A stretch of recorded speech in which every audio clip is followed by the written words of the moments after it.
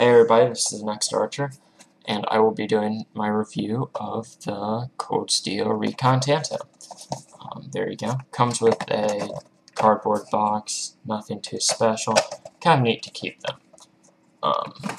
The knife comes wrapped up in bubble wrap and a cardboard thing over the blade so that you do not cut yourself, which I would hate to cut myself right when opening a box for my new knife. Okay, let's get the specifications done with this knife. It is, this is the knife right here, 9 ounces. The spine of the blade is 3/16 inches thick and stays that way throughout the whole blade until the tip, where it tapers into the tanto point tip. And it is 7 inches long, the blade is. The handle is 4 3/4 inches long and has a lanyard hole in it. So if you want a lanyard on it, I prefer not to have one. Has a great grip on the handle also. The overall length is 11 3/4 inches thick. Also, it has a handle material. Let's see what the handle material is called. Kraton. No. Yeah, Kraton is the handle material. It's like a rubbery feel. And I'll show that really close. It's almost like little bubbles.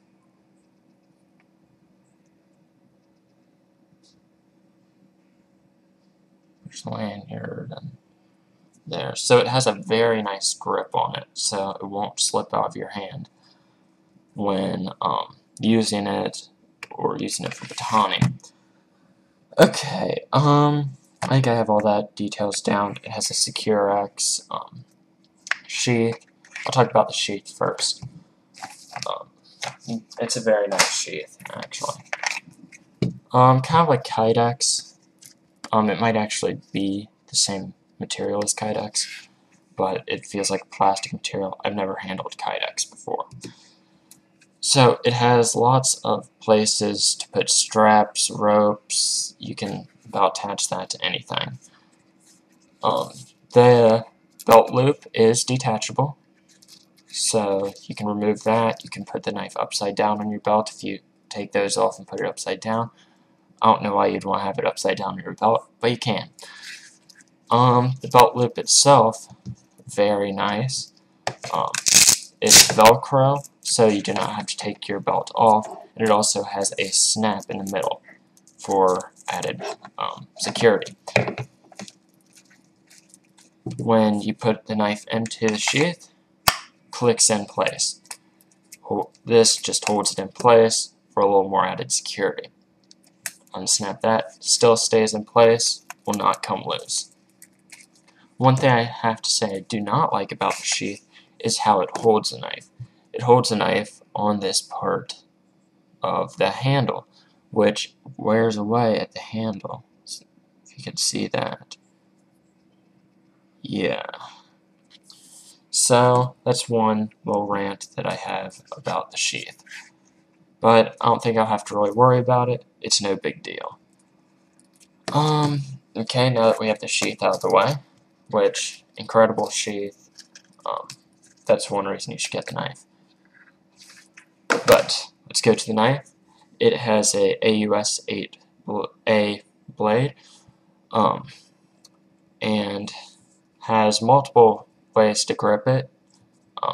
Regular grip. You can choke up on the knife for a more able to get down and into stuff, and of course the reverse grip. Very nice tanto tip, well made. It does have a slight upward sweep, the whole blade does, so it's not a flat blade. It has a black coating on it. It actually stayed pretty well on there. That was taken off because I was batoning with this knife, and it batons extremely well through medium-sized logs. Chops decently, not the best chopper I have. simply because it doesn't have the weight behind it. I'd call this a medium-sized survival knife. It can also be used for almost a military blade. I believe it does have a full tang, or goes to about here, where the lanyard ring is. Let's see.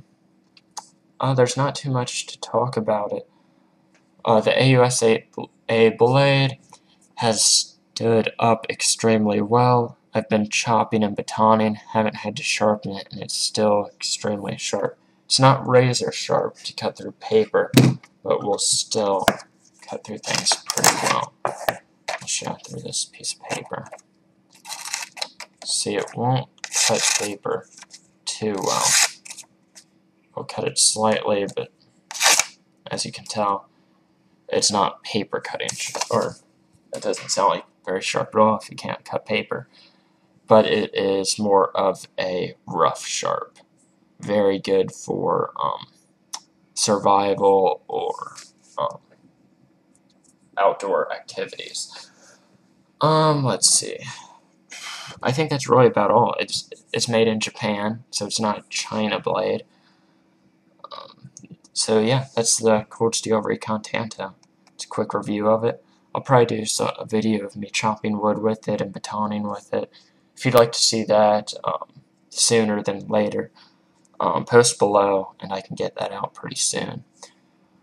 That's really all I have to say about it. Just a great blade. Glad I bought it.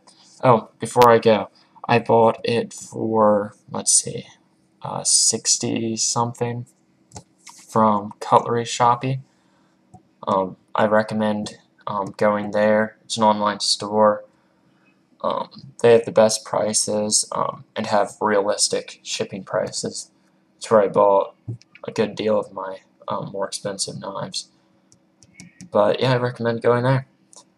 So I will see you guys later. I'll be trying to get more reviews out today. Thanks. Goodbye.